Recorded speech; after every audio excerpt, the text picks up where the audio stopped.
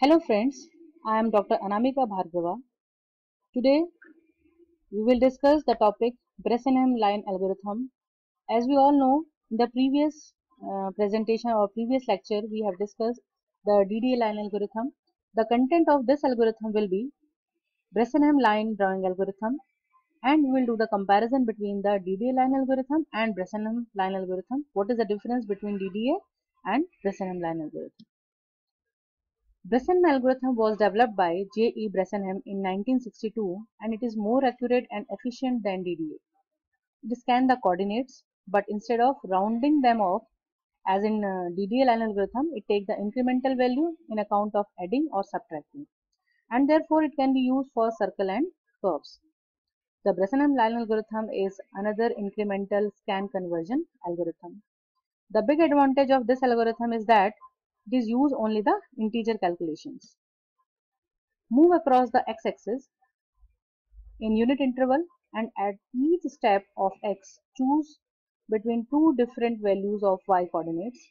If a line is to be drawn between 2 points x and y, then next coordinate will be xa plus 1 comma ya and xa plus 1 comma ya plus 1, where a is the increment value of next coordinate and the difference between these two will be calculated by subtracting or adding the equation that we'll use for the Bresenham line algorithm, and that will help us to choose the next point where we have to plot the pixel. From position, suppose we have taken a position 2, 3, we have to choose the next point. It can be 3, 3 or it can be 3, 4. And we would like to plot the point that is closer to the original line. For example, in this diagram, we have started from the point xk, yk. This is the starting point and the value of this xk, yk is 2, 3. And this line is going from in between the two pixel, that is xk plus 1, yk plus 1 and xk plus 1, yk. So these 2 points would be in terms of numeric value 3, 3 and 3, 4. And we have to choose the point that is closer to the line. The point is closer to the line, we have to make the plot. Derivation of the Bresenham line algorithm. In this diagram, there are two axes, x-axis and y-axis. At sample position xk plus 1, the vertical separation from the mathematical line are labeled as d upper, this is d upper and this is d lower. The y coordinate on the mathematical line at xk plus 1 would be y m xk plus 1 plus b, and we have to calculate the value or the difference between the d upper and d lower, and then we will check the value of d upper and d lower is negative or positive. So d upper and d lower are given as follows. D lower will be calculated as we have seen in the diagram, that is yk plus 1 minus y, and d lower will be y minus yk. D lower is y minus yk and d upper is yk plus 1 minus y. And we will put the value of line equation in place of value of y here and here also. And we will do the simple calculation about the pixel closer to the mathematical line by calculating the value of d lower minus d upper. And this will help us to calculate the value of m, where the m is delta y upon delta x. By calculating delta x d lower minus d upper, we will calculate this mathematical equation. So our decision parameter pk for the kth step will be calculated by pk is equal to delta x d lower minus d upper. The sign of the decision parameter will decide pk is the same at that of d lower minus d upper. If the value of sign of decision parameter pk is negative, we will choose the lower pixel. If the value of pk is positive, then we will choose the upper pixel. Remember, coordinate changes occur along the x-axis in unit steps. So we can do everything with the integer calculation only. At the step k plus 1, the decision parameter is given as, by subtracting pk from pk plus 1, we will get this formula.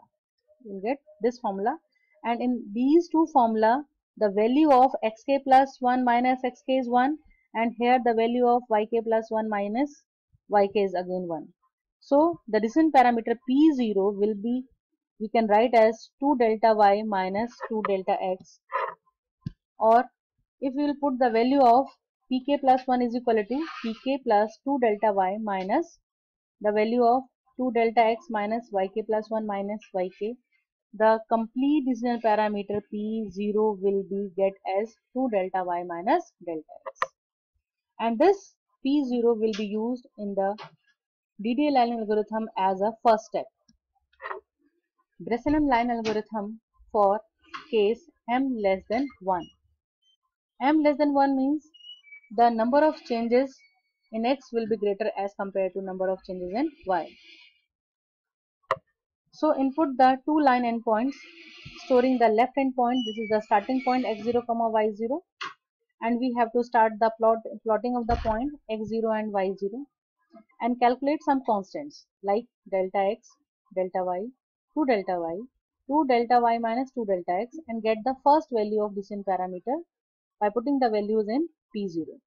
By putting the value of p0, we will check the value of p0 whether it is negative or positive. If the value of p0, or you can say pk, is less than 0, it means negative.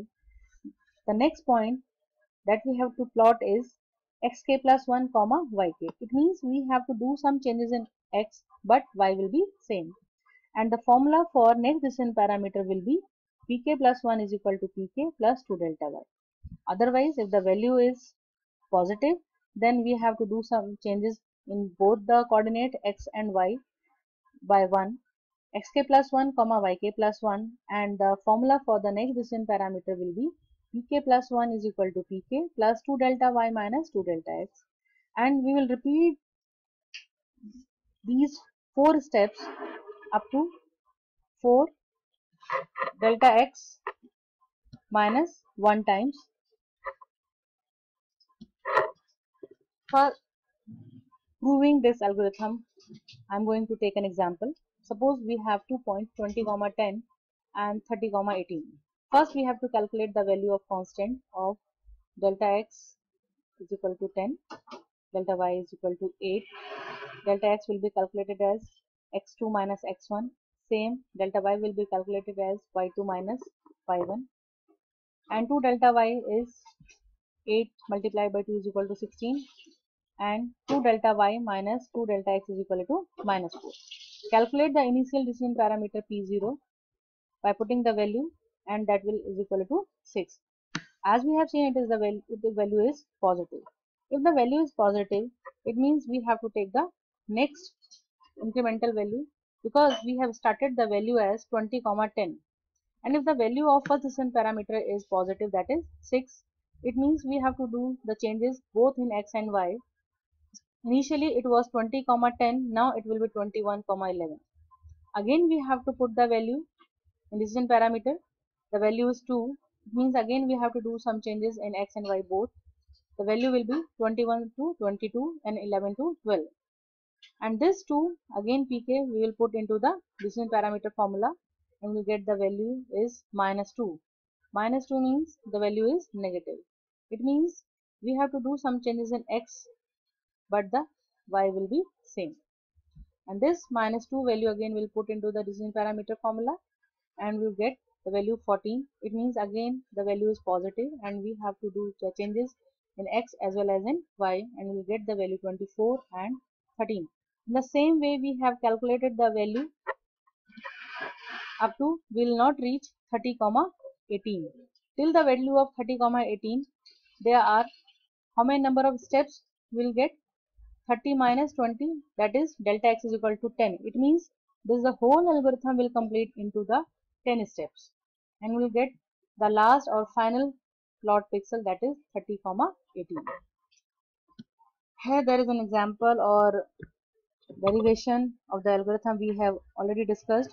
Now there are some advantage of Bresenham algorithm over the DDA line algorithm why we are doing the two same line algorithm.